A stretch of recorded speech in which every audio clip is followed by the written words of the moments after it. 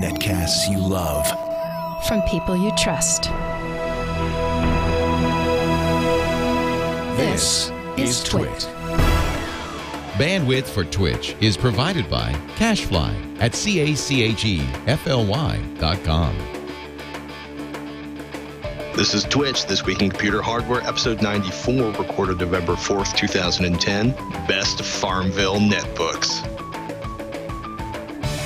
This episode of This Week in Computer Hardware is brought to you by the AARP Auto Insurance Program from The Hartford. Discover great rates, benefits, and specifically designed for AARP members at aarp.thehartford.com/podcast. Welcome to Twitch, This Week in Computer Hardware. I'm Patrick Norton. Joining me as always, the man, the myth, the legend, the founder of PCPer.com, Mr. Ryan Shrout. I am at least one of those things. You're at home, dude. This is exciting. I think we all of our pre-show talk was about food and that kind of stuff. I think we're going to move past that and maybe talk about hardware for a little bit. Steak and Shake. I forgot to mention In-N-Out, another regional burger chain. That is good. It's one of those things I like to get when I'm out there, but in the chat room, it's good stuff. Although I would like to see Steak and Shake out here so I can get a chili mac. More importantly, I would like to share with everyone the first news story of the day. Ars Technica did a big set of testing on the MacBook Air, the 11.6-inch device, and it's interesting because Apple apparently has stopped bundling Flash with the MacBook Air. Big shock, right? Steve hates Flash. That's why they kill it. Turns out Flash, because of the Flash ads, is causing the CPU so much. The Ars Technica folks say that it's dropping battery life by as much as 2 hours. Chris Forsman over at Ars Technica was doing the testing on that one. Dropping battery runtime as much as 33%. Yeah, it was pretty. It was an interesting. It's almost like he mentions it in passing in the article too. On one of the pages, I mean, his quote is, "Having Flash installed can cut battery runtime considerably by as much as 33%. With a handful of websites loaded in Safari, Flash-based ads kept the CPU running far more than seemed necessary, and the best time I recorded with Flash installed was just 4 hours. After deleting Flash, the MacBook Air ran for 6 hours. With the exact same websites loaded in Safari, apparently, but with static ads replacing the, quote, CPU-sucking Flash versions." I know Flash ads suck CPU, and it was actually one of the reasons I upgraded my wife's machine, because it was an older Core Duo, and as soon as she got it, a couple dozen web pages loaded, you would hear the fan crank up, the thing would run hot, you could keep your coffee warm on top of it, but mostly I was tired of hearing the fan running 24 hours a day while our computer was on if a couple web pages were open, because it seems like as resource intensive as Flash is, and I don't think anybody's going to argue that it isn't, it's even worse on older notes. It seems to be getting worse over time as the video or other elements they're displaying or the code just gets sloppier. But yeah, 30% performance suck. I wouldn't have thought that CPU, even ramped up the CPU on the CULV, would be that power intensive. So that says a lot about optimizing. You know what I mean? Is it worse? It makes me wonder, like, is it worse on OS 10 than it is on Windows? Have they done better optimization on Windows? It's a good question. Because now I want to go and start uninstalling Flash on things and seeing if my machine lasts longer. It's a good idea. One of the other things that came up with me here is, I know on the PC with NVIDIA and ATI GPUs, and then the MacBook Air has an NVIDIA GPU, that there is general purpose Flash acceleration on not just like Flash video, but across all Flash applications, including advertisements and all that kind of thing, all those kinds of things as well. So I wonder if that acceleration is not working properly on Mac OS, that would be causing this, because I mean, you should see some CPU increase from it, but I wouldn't imagine that it would be as dramatic as it had been in the past if you have Flash 10.1 and all that kind of stuff, and that those accelerations are actually enabled and working on that platform. It's kind of confusing, but yeah, I thought the same thing. It's like, I want to go like test this machine that I use every day with it and without it, and see if it's as dramatic as this, or if it's one of those things where, look, we're in an Apple ecosystem, in an Apple kind of world, and these things just magically happen that way, that Flash turns out to be as bad as Steve Jobs tends to think it is. Maybe he thinks that because obviously the only thing he uses is Mac. Maybe it is that bad for him all of the time. That's why he has such a vendetta against Adobe. Yeah, it makes me. I've got a couple of relatively fresh PC notebooks, Windows notebooks around here, and it really does make me want to uninstall Flash and see if I see a boost in performance. But yeah, it also makes me wonder if maybe the wrong version of and this is nothing because I'm not trying to say anything against Chris Foreman or the testing at Ars Technica because those guys do some beautiful work over there. But wouldn't it be funny if like the wrong version of Flash was loaded, or if the version of Flash that's available that does NVIDIA acceleration wasn't working with that particular GPU. But yeah, 30% power drop. That's just brutal. Brutal. I'm usually a defender of Flash and defender of having these open platforms that can run anything, and Apple's disregard for the Adobe products and that kind of stuff. But it's just, if this is true and this is 100% reproducible with all these different revisions and drivers, if it's not a driver bug from NVIDIA or a software bug from Apple or something, then this does give a lot of credence to the thought of maybe Flash is just too bloated to be reliably installed on these kind of lower end machines. Yeah, lower end being a Core Duo with 4 gigabytes of RAM in my wife's case. I'm not calling that low end, dude. Not even a little bit. I mean, you gotta think it's a two generation old processor with a 3 or 4 generation old GPU in it. I mean, it's still good for its form factor, for its not really for its price, but for its form factor and battery life and all that kind of stuff. But in terms of CPU and GPU technology, it's still a little bit behind. 2 years. I mean, come on, dude. Should your Core 2 Duo is not 2 years old. Core 2 Duo is like 4.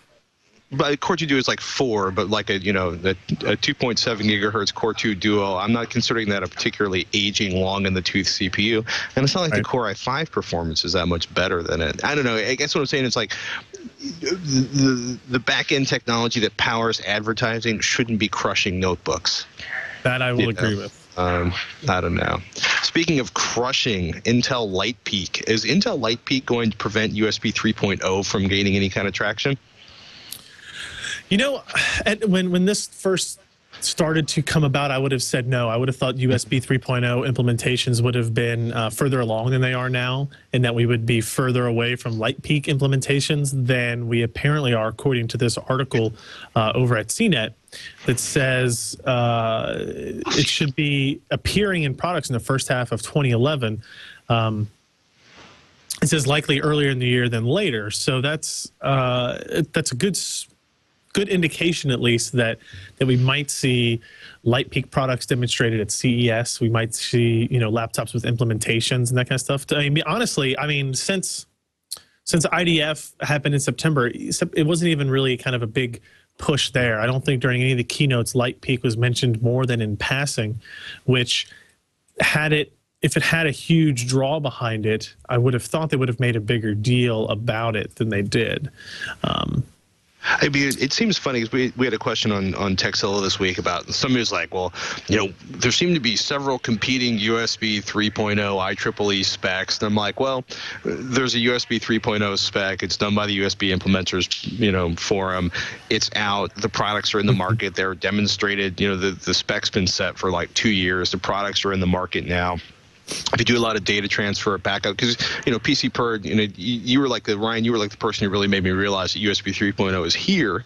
Yep. It's like an Asus card. I drop it in my Core i7 machine, and all of a sudden I'm getting like 5-6x performance on a drive by dropping it into a USB 3.0 adapter, and that's awesome. I'm into that.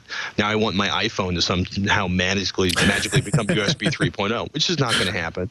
No. Because, it's funny because the article, the CNET article, was basically pointing out like, well, there's the question mark around Apple adoption. And, oh, yes, Intel still hasn't integrated it into any of its chipsets. And it's like, well,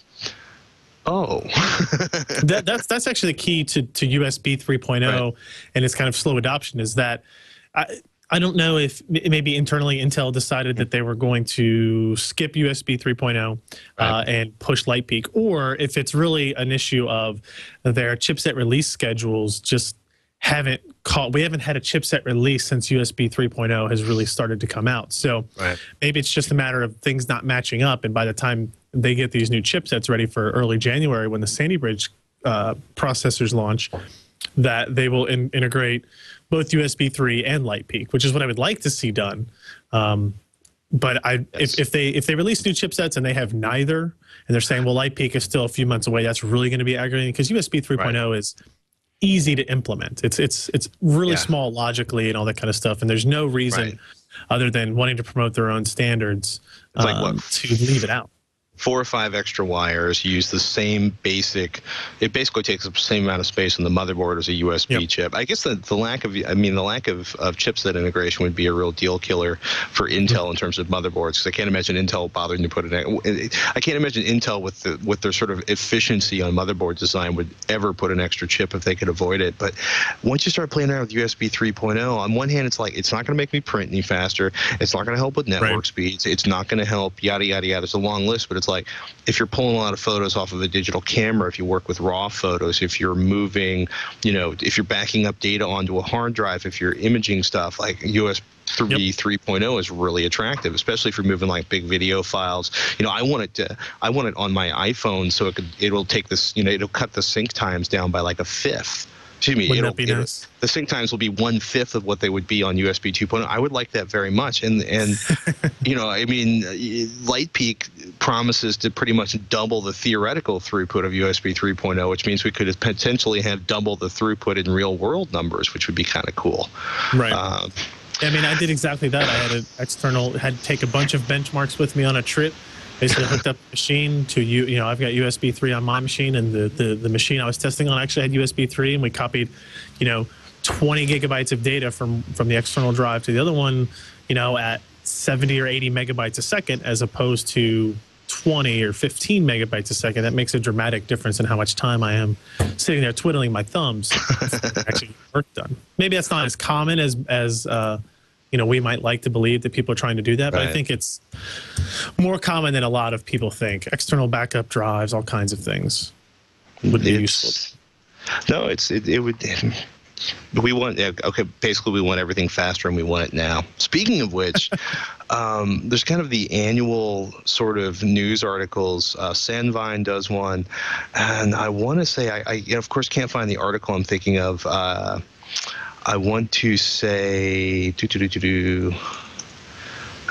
where is it? Anyhow, I'm going to forget trying to find it. The latest article actually was up on slate.com of all places, but talks about how on September, Netflix started streaming its streaming movie service in Canada, and the end result was, according to Sandvine, quote, according to Sandvine, a network management company that studies internet traffic patterns, 10% of Canadian internet users visited Netflix.com in the week after the service launched. Now, on one hand, Canada has the same population of California, which is to say that it's, the entire population of Canada is 10% of the population of the United States. Please don't send me hate mail, Canadians. I love your country. But it's interesting, right? Because I bring that up because there was another report recently.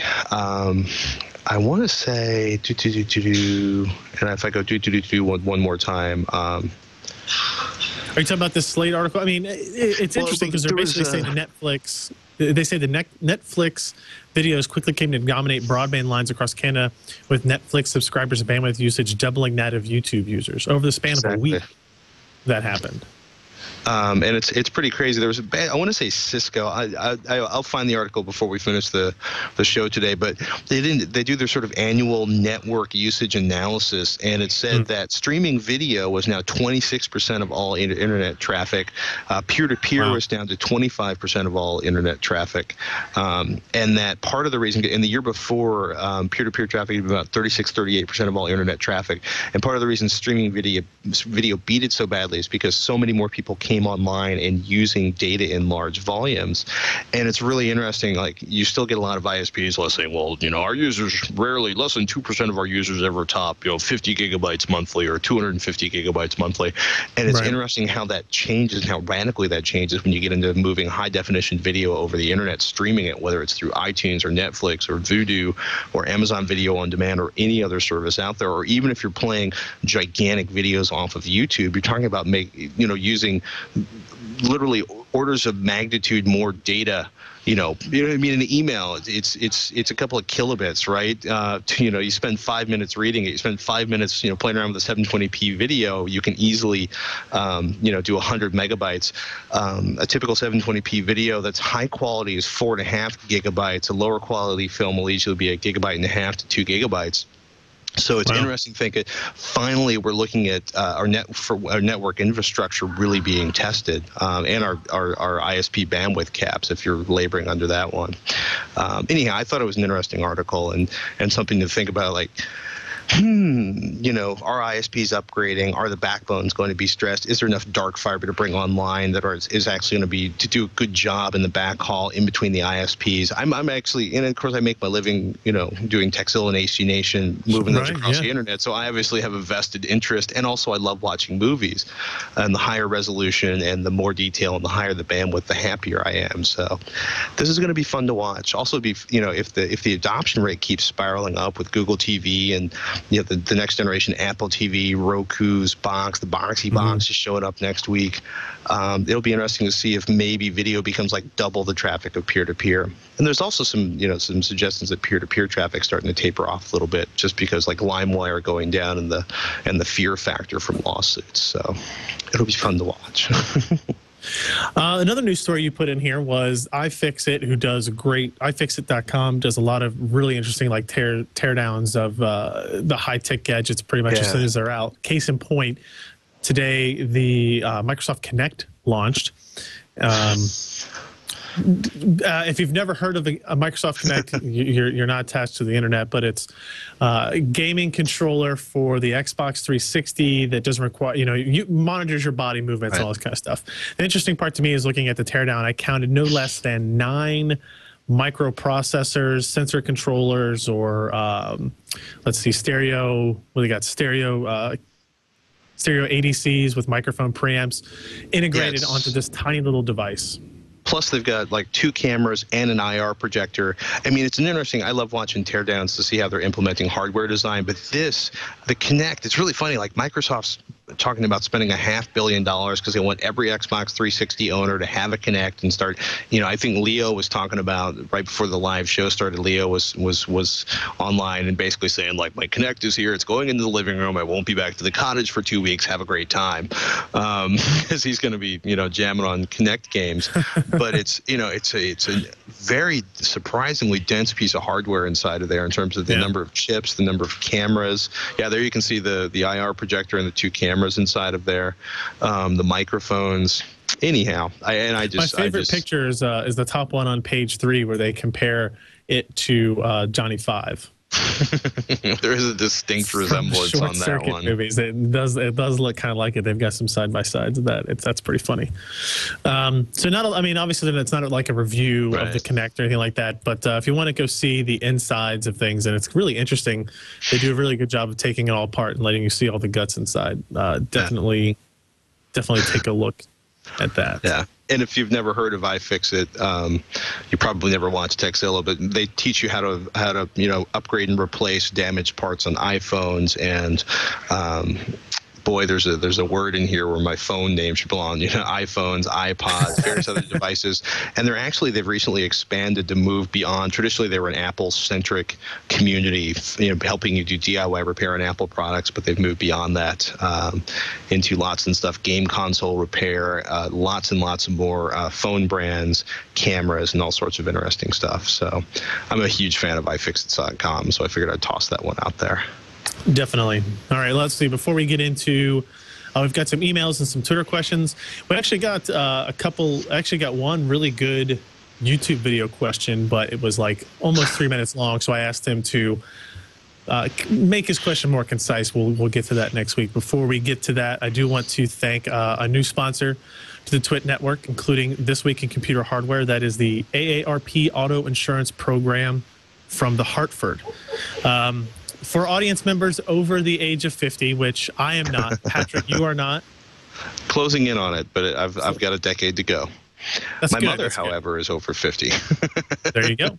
The AARP Auto Insurance Program from the Hartford can save you $384 on auto insurance. With more than 3 million AARP members who are already enjoying the benefits of this program, including lifetime renewability, lifetime repair guarantee, and a 6-point claim guarantee. Customers describe the claims experience as fast, easy, and outstanding. Check them out today and get an 8-minute quote. Go to aarp.thehartford.com/podcast. Again, the URL is aarp.thehartford.com/podcast. And we thank them for their support of This Week in Computer Hardware. Should we fire up Seth's email? Let's do. Email, well, basically Seth says, I don't really know much about graphics cards, and I'm looking to build a new PC, and I'm looking at graphics cards, GPUs between $250 and $300. I found two up on Newegg. One's NVIDIA, the other is AMD. They're both Asus. Sorry, I lost my place in the question there. One is NVIDIA, the other is AMD. Also because, I still think of AMD as being a company with another name. But ATI is gone. They're both Asus and exactly the same price, and the specs are pretty close. Which one would be better to go with in the long run? I don't do a lot of gaming now, but I want to be able to do some with no problems. I am building a recording workstation for audio, so I want the ability to do multiple monitors, at least 2 at first. I am also not opposed to adding a second graphics card later to increase performance. And I'm willing to spend a little above my price range before we really impact performance significantly. Love the show. Keep up the good work. First of all, I got to say, if you're getting into sort of recording engineering, I would probably spend no money on the graphics card. The ATI cards, the AMD cards that allow you to do the triple head would be cool if you plan on expanding to like 3 30-inch monitors for your giant home recording setup. And I would spend a lot of money on hard drives or hard drive space if you're doing a lot of recording, and memory, lots and lots of memory and lots of CPU, followed by microphones, and your digital analog or analog to digital converter for capturing your audio data. But I don't know, it just seems like if you're not a gamer, spending $250 to $300 on a GPU seems like an extravagance, especially if you're going to start gaming later. You can buy a $100, $150 card now, and then if you find yourself butting up against performance restrictions, you'll probably be able to buy a second $150 card that'll double your performance. Right. I don't know. You think I'm insane at this point? I lean more towards graphics than you do. You definitely lean more towards audio than I do. If the definite goal of the system is an audio recording workstation, I think you're right, though. It does pay to really lean towards a high-end audio card as well. I'm not saying you can't have both. Obviously, you can do both. He says he doesn't do a lot of gaming now, but he wants to be able to do some gaming in the future without any problems. Right. Now, the two cards that he sent the link to, which is a really good idea, by the way, if you've got a couple of items, he sent a Newegg product compare URL, which kind of puts things side by side for us when we're looking at it. It's a Radeon 5850 and a GeForce GTX 470, priced identically at $259 or $239 with the rebate. Even shipping was within 13 cents of each other or something like that. So, like he said, both those cards are going to be good performers. If you want to do triple monitor, you'll be able to do 3 monitors out of the AMD card. You'll be able to do 2 out of the GTX 470. I'd say the GTX 470 is probably a better performing card than the Radeon HD 5850 at this point. Right. Not by a whole lot, but at least by a little bit. The 5850 is going to use less power and be a little bit cooler. So if you're worried about having too many hard drives, as well as high-end sound cards and that kind of stuff going on in the system, that might be something to consider. I would say today, if I had to choose between these two cards, I would probably maybe go for the GTX 470. Again, because I kind of lean towards gaming graphics performance. And 2 monitors seems to be enough for most people, even if you're doing a lot of kind of editing and that kind of stuff. All of our editing workstations here are all 2 displays as well. So that's probably what I would lean towards of those 2 options. But I think Patrick has a valid point there that You know, if you're kind of on a tighter budget, spending $250 on a graphics card might not be necessary for you if you're really doing minor gaming and heavy audio editing. Yeah, I hate to see somebody spend all that money that could be thrown at RAM or a hard drive or upgrading the audio interface or buying a stack of Shure SM58s because it's like the generic, microphone that everybody starts out with. Just saying, because in 6 months for $250, you'll get a much more badass GPU. But that's true. That always happens. Let's see. We got an email from Lindsay about a netbook for mom. First of all, thank you for a great show. I enjoyed listening to it immensely as computer hardware is one of my passions. Let's see. She is a sysadmin and a general geek. Loves to tinker with computers and often do random stuff like rip apart old hard drives and turn them into clocks. That's actually pretty cool. Try to keep up on all the hardware out there. Just because she enjoys it. However, there's a bit too much for one person to keep up on, so the netbooks out there have escaped me. And the tech support for she says, I'm the tech support for my family who live 500 miles away. This year, my mom has asked for a netbook. She really only needs it to play FarmVille and to organize pictures in Picasa. Looking for something that won't break the bank, sub $350. Is better. Running Windows 7 would be a plus, as that's what I have installed on her home computer. She's familiar with it. Also, light with an easy-to-use touchpad would be a huge plus since she has rheumatoid arthritis. Said she's looked in normal places, Asus, Dell, HP, Acer, but there's an overwhelming amount of options and comparisons out there. So what advice could we offer her? I've had pretty good luck. I own 2 Dell Mini netbooks. Neither one of them I have used very much since I started carrying around an iPad because I like the navigation software and being able to use the touchscreen on the iPad a lot better. There is a FarmVille application for the iPad. I have never touched it, but I'm just saying the iPad is probably more than Lindsay wants to spend. And I'm not sure how using the touchscreen interface would work with rheumatoid arthritis. But I also can't imagine it's typing with rheumatoid arthritis, so that might be a question for people out in the Twitch audience to address. But yeah, Dell Outlet. Go ahead. I was going to say, I tell you, there's one that one of our guys at Peace Perspective reviewed a model of recently, and it's an Acer Aspire 1, but it actually uses also a very good model. Yeah, this one uses an AMD Athlon 2 Neo processor, which is AMD's kind of low-end processor competitor to the Atom platform, and it's a little bit better performing than the Atom cores are. Not a whole lot, but it's a little bit better. But it offers similar battery life and that kind of stuff. And I'm looking at an Acer Aspire 1. It's the K1. Let's see, it uses the K125 processor. The model number is too long for me to name off here. AO521-3782. It's $339. So it's kind of right at the top of that $350 price limit. It's got Windows 7 Starter on it, but it does have 1024 by 600 display. Looks like it's got 2 gigs of RAM on there. It's a pretty good machine. You know, when you're talking about sub $350, you're really looking at Atom-based processors or Atom-class performance processors, 1 to 2 gigs of performance, not a whole lot there. Windows 7, I'm looking, they're almost all Windows 7 Starter, which she would be familiar with, but it has a little bit of a kind of a bottleneck on it there. The Ion-based notebooks are also pretty good, 12-inch Asus EPCs, the Seashell brand is pretty good. You get a little bit higher resolution screen, 2 gigs of memory on that, 250 gig hard drive, and the new Atom in-series processors. That's $399, so it's a little bit outside that limit. But those are kind of like the higher class of netbook machines. It's really unfortunate that Intel and Microsoft still seem to be working together and leaving that 1 gigabyte cap in place on netbooks. They've created a sort of artificial distinction between netbooks and real notebooks because there's absolutely no reason you couldn't easily stuff 2 gigabytes or 3 gigabytes or 4 gigabytes of memory on a netbook, or at least there shouldn't be. I got to say the Acer Aspire 1, see, I'm looking at one that's up on Costco. And it's got a built-in card reader, which is awesome. But I'm not seeing the Ion chipset on that one.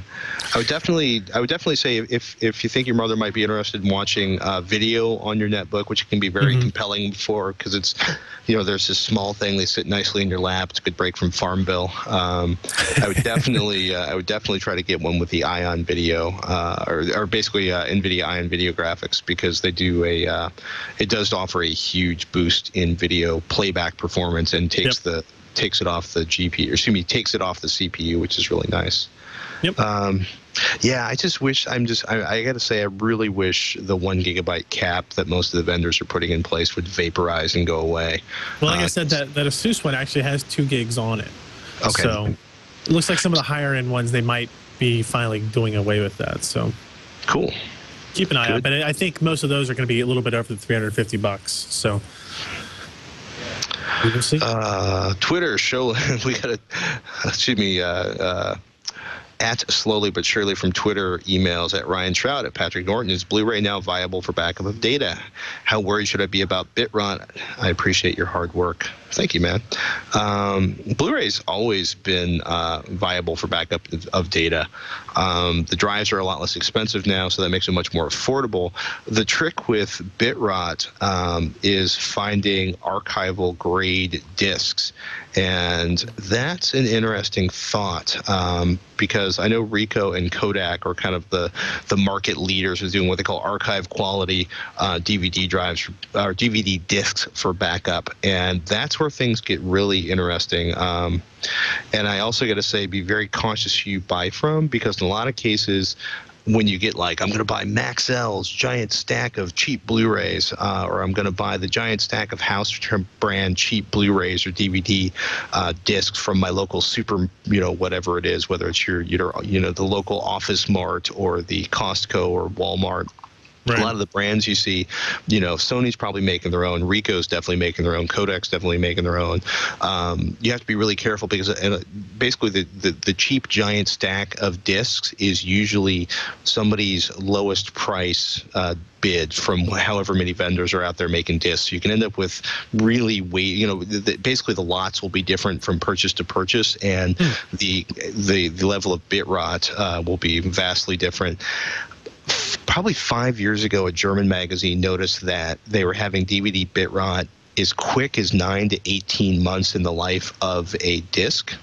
That's seriously bad for long-term archival storage. If you're doing a thing where you're rotating backups on like a 3-week, 1 month, 2 month basis, you're probably not going to notice anything. But I would look around for archival gold races. I'm trying to see if Ricoh or Kodak does an archival grade. I'm not seeing anything like listed specifically as archival grade yet. Delkin Devices has like what they call archival gold. They're claiming a 200-year archival longevity rating. And I should also point out that if you're not going to keep these in a cool, temperature-regulated, dark place, there is no point in buying archival grade discs, because if you put it, it doesn't help. If you're going to take your DVD and leave it on a desktop or put it in a room that gets up to 125, don't put these in the attic where it gets to 150 degrees in the hot Texas sun. Don't leave them in the car, where the inside of the car gets up to 200 degrees. Don't leave them, anywhere where things get hot. You want them in a cool room. You want them in a dark room, because light and heat are the incredible enemies of CD and DVD and Blu-ray longevity. Yeah, it's interesting. I don't know. Delkin's claiming a 200-year archival grade. Verbatim, that's DVDs. That's not going to help us out. I wonder, I'm trying to find out if Kodak's doing a Kodak Blu-ray disc. Kodak's usually pretty good if they have an archival grade. I got to tell you, the first thing I thought when I got this question was I looked at the cost per gigabyte for, so what are we talking about? 10 pack of discs. I mean, even if we look at the cheap ones, $25 for 10 BDRs. Right.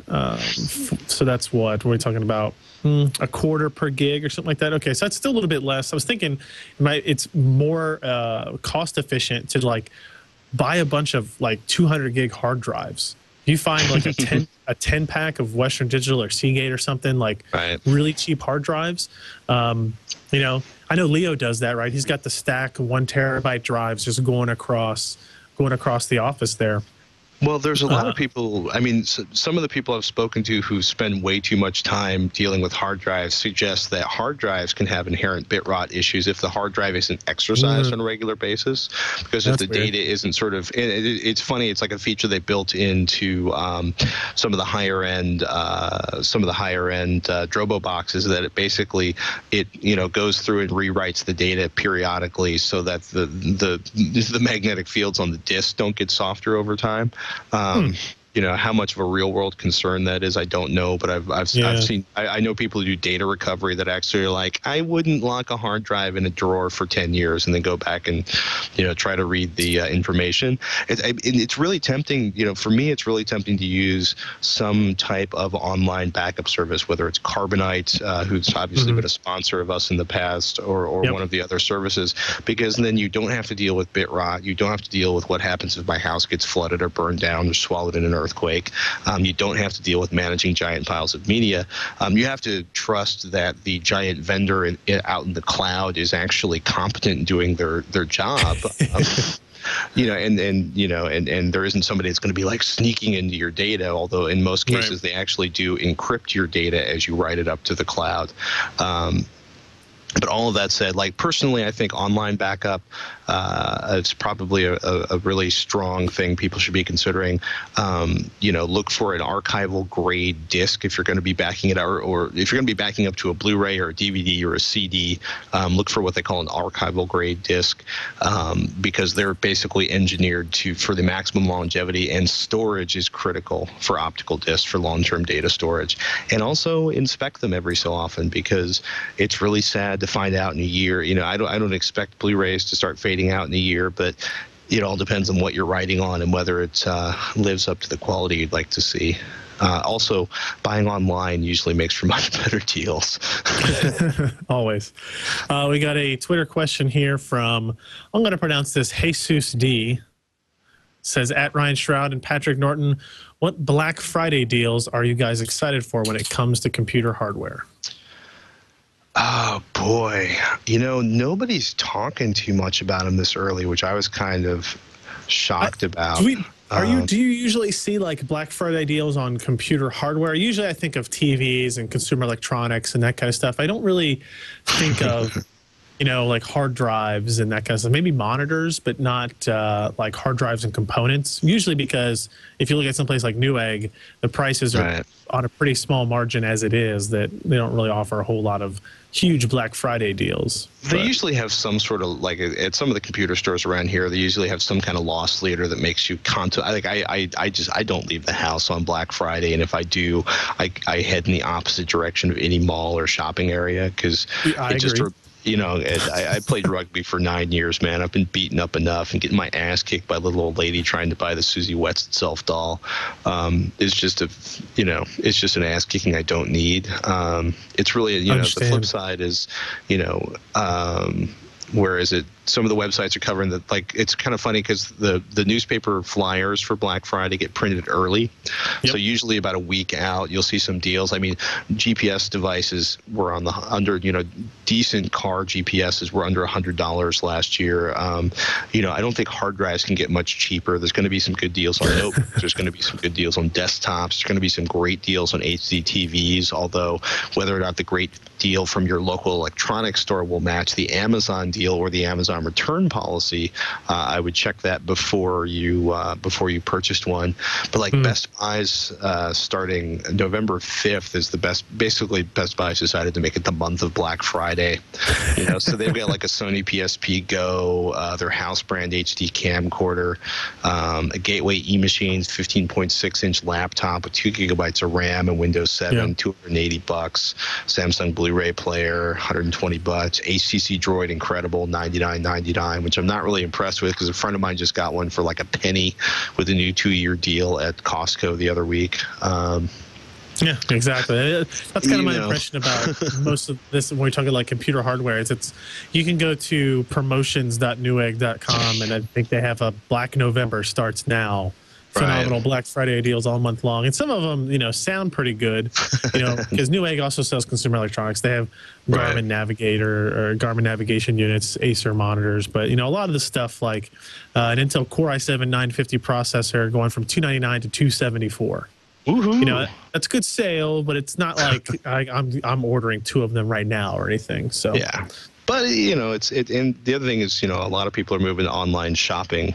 Yep. It's nice to see Newegg kind of getting into the spirit of saving us money because I'm cheap. I can support that. Yeah. Oh, we have a correction from Daniel and several others. I was just listening to the most recent episode of Twitch and heard you say that Western Digital green drives would be just fine for use in RAID. He says this is actually not correct. Per the Western Digital website, only the RAID edition drives can be used. Okay, this is Daniel speaking. Because these drives contain a feature called time-limited error recovery. When the drive sectors go bad, the hard drive will internally remap sectors. During this operation, the drive will not respond to the RAID controller and can time out, causing the drive to be dropped from the array and require the user to rebuild the array even though the drive is just fine. TLER forces the drive to respond to the RAID controller so it will not be dropped. This feature was at one time included in all Western Digital drives. However, the more recent drives, starting sometime in late 2009, have TLER disabled in the firmware. Western Digital also used to provide a utility that would enable TLER in these drives. However, newer drives also have the ability to enable TLER blocked in all drives except for the RAID edition. If you look at the product pages in the Ideal for section under the Features tab for the Caviar Green and Caviar Black drives, you will see that Western Digital says these drives are suitable only for use in RAID 0 and 1 configurations, which I personally highly recommend you avoid like the plague, RAID 0 more than RAID 1, but not other RAID configs such as RAID 5 and 6, which are the good RAIDs that you do want due to the lack of TLER. I can also tell you that even RAID 1 will not work. I had a Caviar Black drive and RAID 1 with a Seagate drive, and after only a few weeks of use, the drive would regularly drop from the array and require a rebuild. Bottom line, don't use Caviar Green or Black drives for a RAID array. It's just a matter of time before they drop out of the array because they aren't responding. Well, so the reason I put this in here is actually I think we got 4 emails that specify this same feature to some degree or another. And it's an interesting point, right? I mean, I've used green and black drives and RAID arrays for extended periods of time with no issue. However, I have also had points where on particular, not this current system, but on my older system where I was using Western Digital drives, or I think Seagate drives as well, that would suddenly drop one from the array. And I was running RAID 5 at the time, and you do a rebuild on that drive and it rebuilds it slowly but surely, and it seems to be working fine. And this kind of explains what that might have been in that effect. I'm guessing by the start of when you read the question that you also have had positive experiences with green and black and all other types of hard drives and arrays. Yeah, I've been buying green and black drives and nothing else, primarily green drives for pretty much every FreeNAS, FreeNAS, Unraid, or any other server build or Drobo box I've been using for the last couple of years. So I'm a little, Daniel does say is something recently that they've been eliminating the TLER stuff from the less expensive drives, but yeah, I'm trying to find something up on the freenas.org website.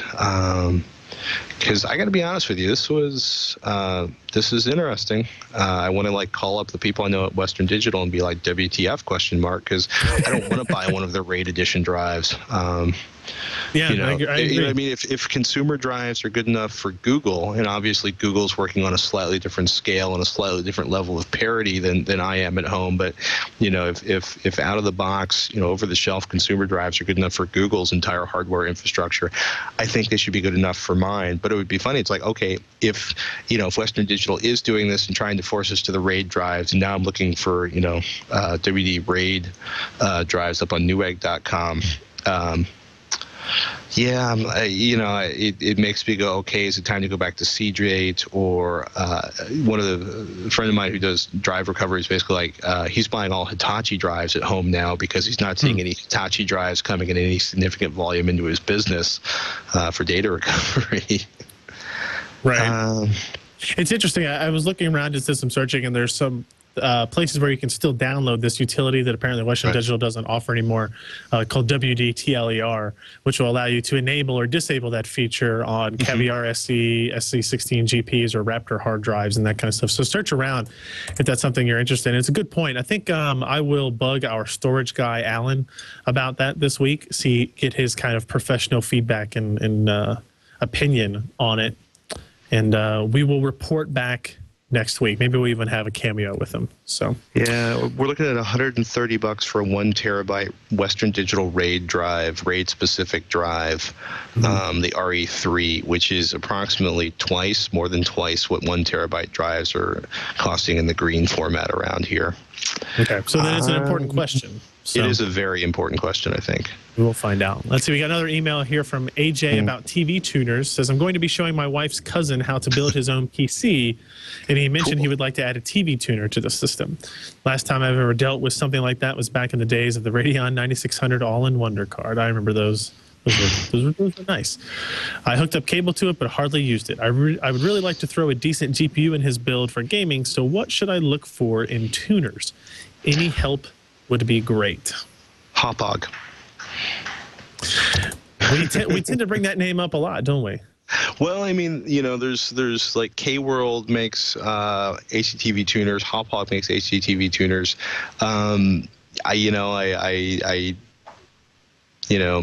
You're basically going to buy, I prefer the internal cards over the USB cards. I think they deliver slightly better image quality in most cases.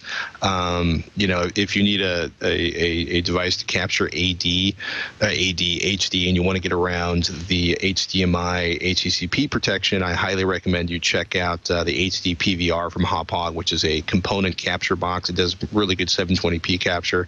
But if you go up to hauppauge.com, WinTV HVR, I think the new one's I'm looking at the WinTV HDV or the 1600, and they're cheap. They're well under $100 on Newegg.com, and you put one in, you attach an external antenna to it, or you attach the cable box feed to it, and you'll get basically what you can get off the cable box. I like using them with over-the-air antennas because the quality of the over-the-air video is so spectacular. If you're in an urban area, not a rural area, and you've got decent television, basically if you have decent television reception where you are. Because that's the flip side, is if they want to use, Windows Media Center and Windows 7 to build a home theater PC, which I highly recommend. The downside is if you don't have a cable card adapter in your PC, you are not going to be able to get most of the interesting channels and use Windows Media Center as a DVR for most of the interesting cable channels. So that would be something if your wife's cousin has cable and wants to do the DVR thing, and has a cable television, wants to do the DVR thing, I would tell your wife's cousin to call up the local cable company and see if they can do a cable card for him. Right. My buddy Robert Heron, the guy I do AC Nation with, finally got his Ceton tuner, which is basically will allow him to record 4 HD streams simultaneously off his Comcast cable. I was really looking at those last week. They finally started shipping. He's been waiting for this thing for months. How long until we see a review from him, or at least a preliminary should be review? On next week's HD Nation. Okay. So that one I'm really curious about. That's a little bit more expensive in the world of a TV tuner cards and that kind of stuff. So yes, but a basic cable card adapter should be a little bit less expensive. But yeah, Hauppauge for a over-the-air TP tuner, you're going to need a cable card adapter if you want to work with your cable box. All right, we got one more email to get to. Whoops, I'm sorry. I said, but I think we just got one more email to get to. Sorry about that. I had apparently somebody stepped on the Ethernet here. Email from Ethan talking Wi-Fi versus Ethernet. I was wondering how you would have a better Ethernet connection using Wi-Fi or a 20-foot long Ethernet cord. Well, gigabit Ethernet rocks. It doesn't matter if you turn on the microwave. It doesn't matter if the cat sits on your antenna.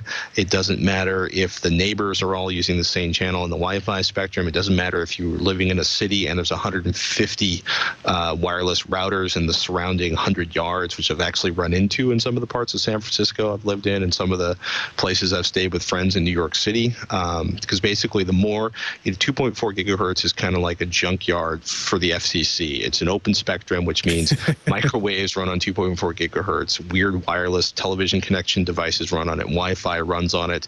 There's the number of 2.4 gigahertz devices out there is kind of spectacularly. It's just there's a ridiculous number of devices stuffing things onto the 2.4 gigahertz spectrum. So I am a huge fan of gigabit Ethernet because it's faster, it's more robust. You never have to worry about wireless connectivity issues. Right. It never really times out. It doesn't get hacked. It I'd say if you can run a 20-foot cable and not trip and kill your spouse, or even significantly aggravate your spouse, that is always worth it to go wired. Yeah. And it's one less device that's sucking up the bandwidth from your router. True. All right. Now, before we close out the show, which I guess we'll say here, if you want to send us emails, twitch@twit.tv is the correct email address. Also, like I said, we did get a YouTube question, which we're going to get to next week in a slightly shortened version. So if that's something you'd be interested in doing, we have no problems playing those back as well. It could be fun and interesting. Twitter, @Patrick Norton, @Ryan Shrout. You can direct questions to us there as well. Before we get to the real closing of the show, Patrick, I did want to give something away, if that's okay. Absolutely. So ECS sent us a couple of motherboards to give away to Twitch listeners and viewers. This one we're going to give away is the ECS Black Series A890GX-MA. So this is an AMD platform motherboard, 890GX chipset, SB850 Southbridge, so it does support SATA 6G. I believe this has, let's see, it's got HDMI output, VGA and DVI output, eSATA, lots of USB ports, overclockable system because it is the Black Series. It's got dual gigabit Ethernet, supports ATI Crossfire technology as well. Nice. Phenom 2 processors, Athlons as well, I believe. Yeah, anything that's AM3 capable will fit in here. And we're going to make this nice and simple. We're going to give away this motherboard to a Twitch listener. All you have to do is email twitch@twit.tv. This is the important part. Subject line contest. Just the word contest, subject line. And put in there in the email, what component in your system are you planning on upgrading or buying anew this holiday season? Are you building a whole new system? If not, which component are you most worried about upgrading? Your storage, your graphics, your audio, your motherboard, the whole thing, your display. Maybe your keyboard or mouse is really annoying and you got to get an upgrade to those as well. That's probably my most frequently purchased item as well. And we will randomly draw one from that list of email recipients and send you a brand new ECS 890GX motherboard. So we thank them for that. It's very cool. Sweet. All right, I think that's going to wrap up the show, though, for us, isn't it, Patrick? I think it is. Ladies and gentlemen, you've been watching Twitch, This Week in Computer Hardware, episode 94. We will be back, same channel, same time, next week.